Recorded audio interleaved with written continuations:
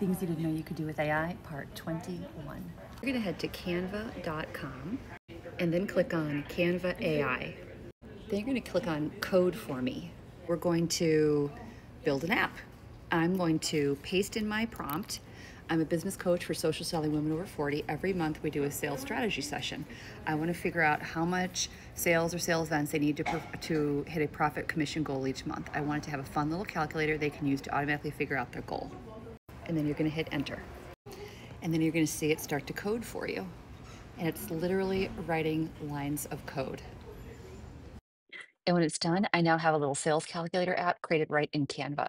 I'm going to go ahead and enter my profit goal. Let's say $5,000. My average customer sale is $50, and my average commission rate is 35%. You can also specify in my little app if you have variable commission rates. Calculate my sales target. I need 286 sales in order to hit my profit goal, and it gave me a little bit of glitter. Just another fun thing you can do with AI. Save this video and follow along for more AI tips.